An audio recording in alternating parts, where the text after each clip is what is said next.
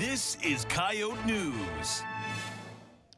Making academic and professional decisions isn't always easy, but that's why USD's Advising is here to help. Since the middle of February, students have been meeting with their advisors to decide class schedules for next year. Academic advisor Sarah Mart says a successful advisee will come to a meeting with a plan in place and ready to communicate any concerns. She says even students unsure of their majors or their future at USD should still register for classes. Mart says that advisors are more than willing to help students plan out their school year. There's a lot of resources on campus, and they won't necessarily come knocking on your door like they might have in high school, but your advisor is just so happy to help connect you to the people and the resources around campus that can help you. And registration opens March 19th and ends April 13th.